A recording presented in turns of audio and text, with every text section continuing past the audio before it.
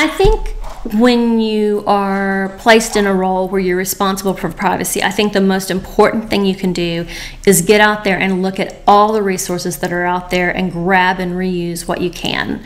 That is the smartest thing to do, because there is a lot out there on it, believe it or not. There are many entities that are putting information out. I think you have to get out there, you have to dig in, you have to totally understand it, and then find the path that works for you and the group of people you're working with and for.